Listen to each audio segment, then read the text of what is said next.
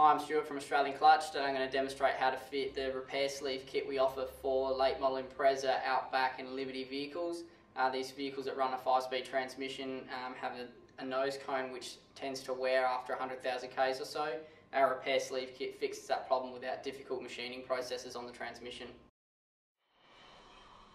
Apply thread lock to the grub screws and thread them into the nose cone sleeve.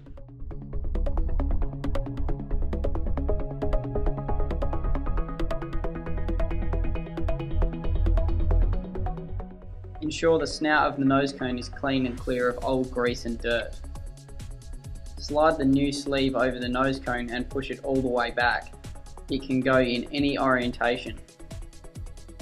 Tighten the grub screws so the sleeve is fixed in place. Apply high temperature bearing grease to the outside of the sleeve.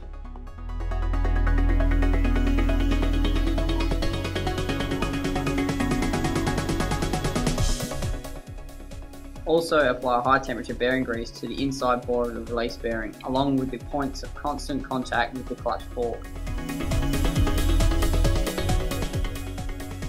Slide the release bearing over the nose cone and check that it has a smooth operation.